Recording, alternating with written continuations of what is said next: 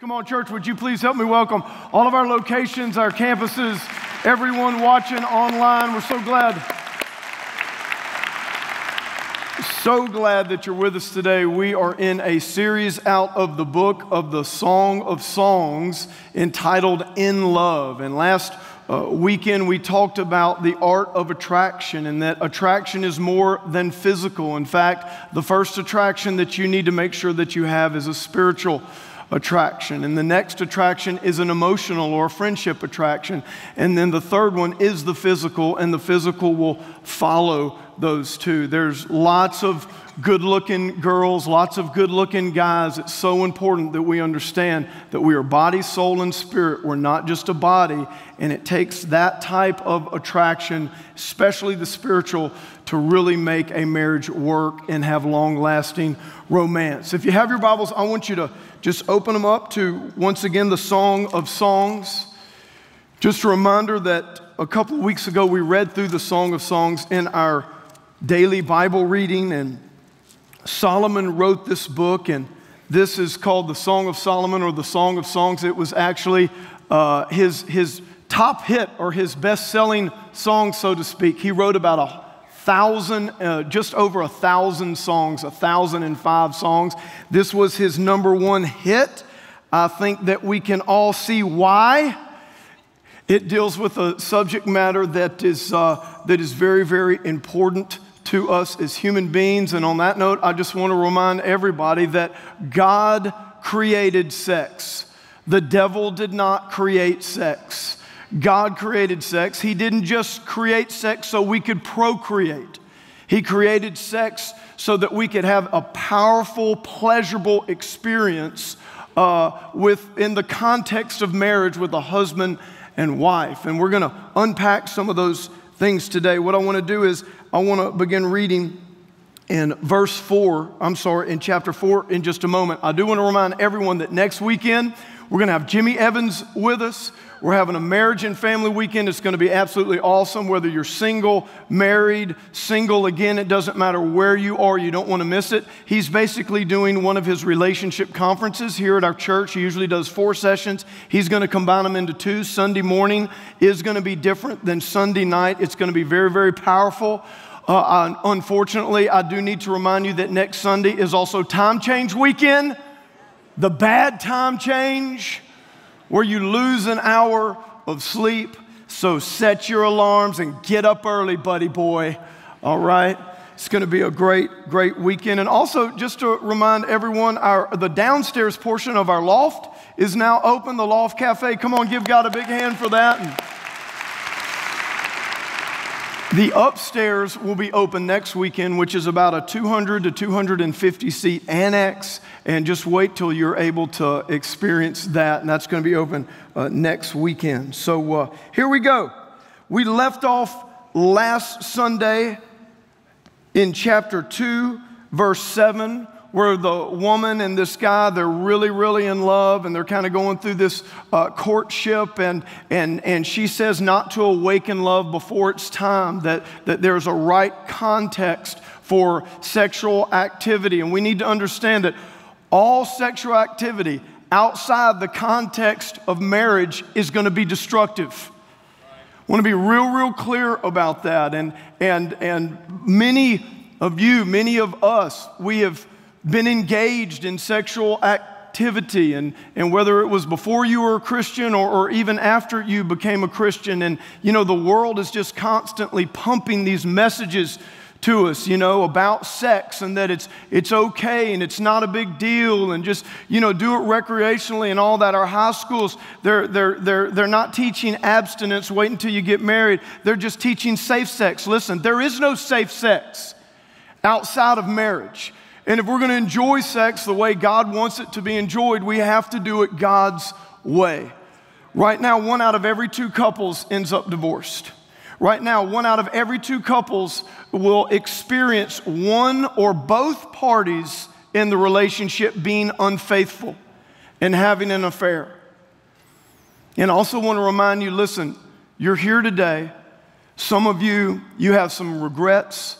Some of you are in a place right now sexually, and you're like, Stovall, man, you start talking about this God stuff, and you don't understand, what I'm going through. I'm living with this person and all this kind of stuff. Listen, God is not concerned about your yesterday. He's concerned about your today.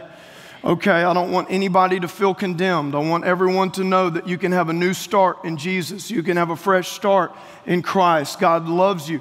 God's for you. And He does not want you to destroy your life by engaging in sexual activity that is outside of His blessing, because that is exactly what it'll do. Let me begin reading here in chapter 4, just to tell you a little bit what's going on. So chapter 2, the rest of chapter 2, they're kind of ooh la la, dating and all that, and turtle doves and all that kind of stuff. And then we get to chapter 3, and here's the wedding. And oh, what a wedding it was. The groom had 60 groomsmen, man, and it was this big, big deal. And they're coming to this wedding. I want to remind you, in biblical culture and Hebrew culture at this time, the wedding celebration lasted a week. How about that? How many of y'all like to go to a week-long party? It's a week-long party. People would travel from all over the place, and they'd finally get there. They'd set up tents and all that kind of stuff. That's why it was such a big deal in John chapter 2 when they ran out of wine at the wedding in Cana. It was only halfway through the week. It would have been a big offense to people if they had run out of food and drink and stuff like that, and they had traveled all that way to be part of this wedding. Another real interesting thing about Hebrew culture is, at this time, they would not pronounce the bride and groom husband and wife until the marriage was consummated. Okay, so literally, they would go and they would stand before the priest, and they would have this type of ceremony, and then literally right then, they would walk. People would be lining up on both sides. They would walk to what would be the wedding chamber that many times was just like a tent set up, out in the field. Aren't you glad we changed this tradition right here? And so they would literally walk to this tent, and their friends would be lined up on either side going, woo, come on, he's on tonight. Cheering them on. They'd go in the tent. Everybody be like waiting around.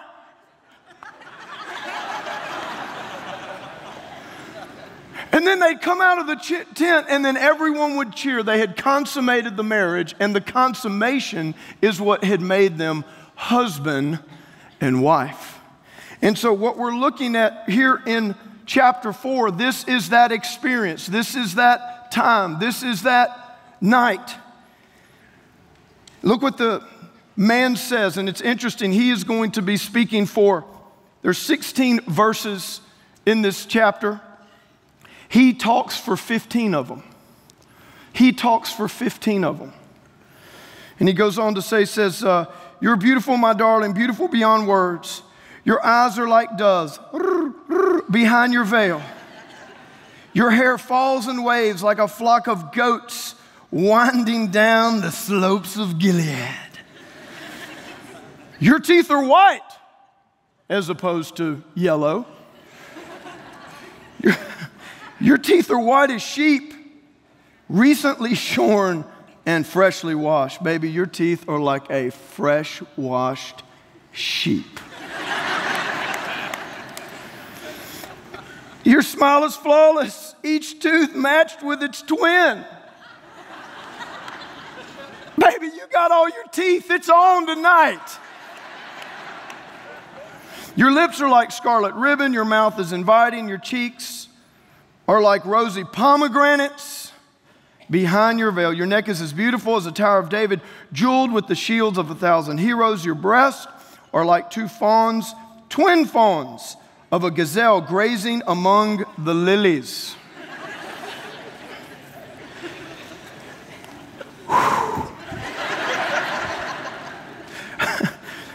Before the dawn breezes blow and the night shadows flee, I will hurry to the mountain of myrrh and to the hill of frankincense. You are altogether beautiful, my darling, beautiful in every way. I want to talk to you about great sex, real sex, and safe sex. 3 things that the world is constantly pumping into our culture, but the way that they're pumping it into our culture is destructive. And I even think that there is a void because the church has not spoken enough about what the Bible has a lot about, and that is our sexuality and what is sex and how God intended sex to be. And so I've entitled this message appropriately and biblically out of chapter 4, All Night Long.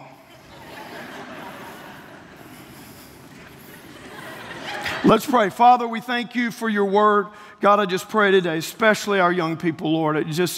We live in such an hour and a culture where we are bombarded by the enemy with messages on sex and our sexuality. Lord, I just pray today, God, give us hungry hearts so we can hear and put into practice what you speak to us today.